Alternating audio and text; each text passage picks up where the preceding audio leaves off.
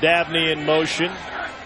Jeremy Collins to throw. All out blitz. Great and call. incomplete. Oh, wow. A flag on the play. Collins took a monster hit from Brandon Denmark that knocked his helmet off.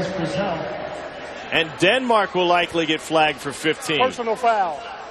Roughing the passer by targeting number 8 of the defense. 15-yard penalty, automatic first down. By rule, number 8 is ejected. Ejected.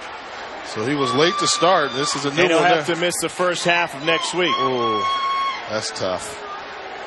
Now, that's tough. The play was on the field. The call was on the field, and the replay booth will take another look at this to make sure contact was made with the crown of the helmet or as a launch.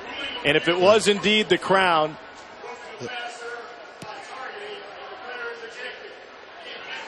then I think, the question is, now when they look at this film, according to Rogers Redding, when we talk to him, if the helmets touch at all, then the ejection stands.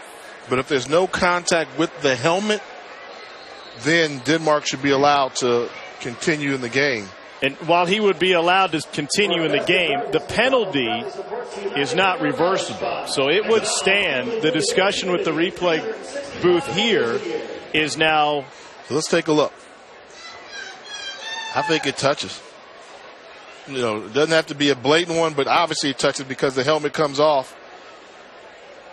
And I think because there was contact helmet to helmet, I don't think by rule that Denmark's going to be allowed to come in the game. It is not a new rule. It's always been a rule. It's just a new penalty. And a